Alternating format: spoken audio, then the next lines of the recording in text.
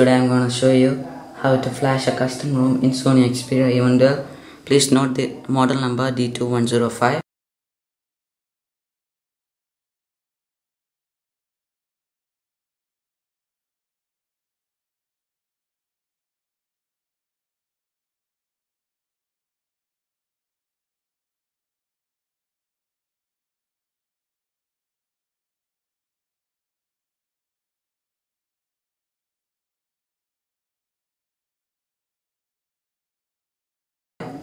First, you need to root your device, unlock the bootloader and flash a custom recovery. To unlock the bootloader and flash the custom recovery, we recommend Flash tool. First step is to reboot your phone into recovery mode. To do that, you should turn off your phone and switch it on again and frequently press this volume down button, and a green button will show here and you are successfully booted into recovery mode. First you will see this screen in recovery mode. Now you should back up your current ROM so that you can go back to your old ROM if you have any problems with your new ROM. To do that, you should click backup and restore here, then backup to storage SD card 1. It will start backup.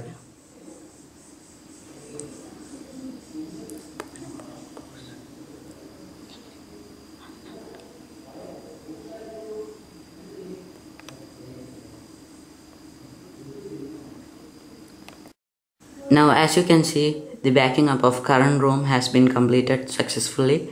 Now press this key, then go to the main screen of recovery mode. Next you should prepare for installing your new ROM. To do that, you should click on this wipe and format options. Next you should factory reset your phone. Click yes.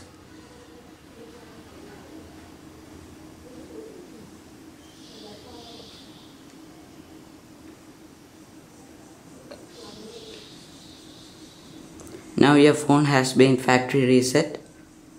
Next you should clear this cache. To do that, you should click on wipe cache. Click on yes. After that, you should click on wipe Dalvik cache to clear the Dalvik cache or art cache. Click on yes. Now you have been prepared for installing the new ROM. Next you should install the new ROM. To do that, go to the main screen of the recovery, then click on install zip, and you should have your ROM zip in your SD card. And next you should click on choose zip from storage SD card.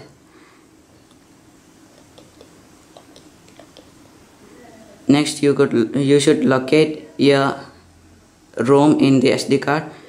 I have this Xperia E1 Dual ROM. Click on that. Click on yes. Now it will install the new ROM. You can see the installation has been done successfully. Click on back button and go to the main screen. Next you should install OpenGapps, that is Google Apps for this ROM. Again select on install zip.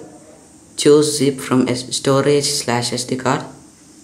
Next locate your OpenGapps zip. Click yes, install.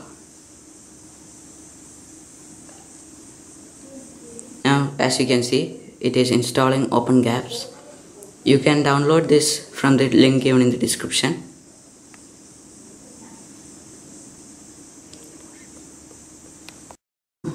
After the OpenGapps has been installed correctly, go to the main screen.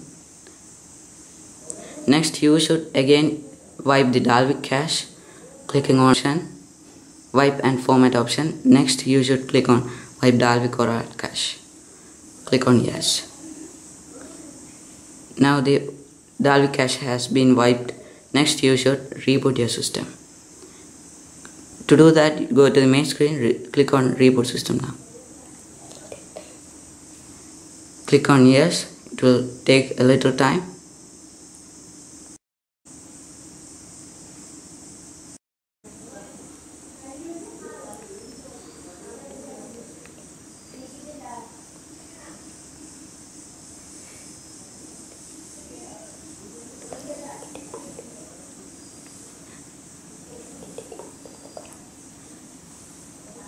Now it's getting booted.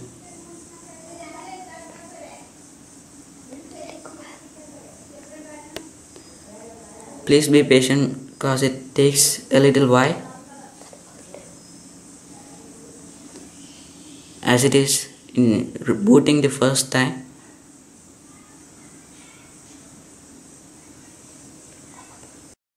Now you have successfully installed a custom. Please do this at your own risk, and I will not be responsible if you have any problems. The links for the required items shown in this video is given in the description. Thanks for watching. Please subscribe and like. If you have any doubts, please post it in the comment section.